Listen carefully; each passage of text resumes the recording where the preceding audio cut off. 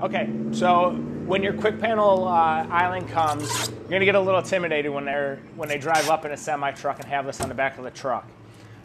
We include free lift gate for all deliveries, so they're gonna drop it off in the back of the truck for you. It's gonna come on a pallet. What's gonna happen is this is gonna be wrapped. It's gonna be strapped and taped. Basically, you're gonna take the plastic cellophane wrap off of the package.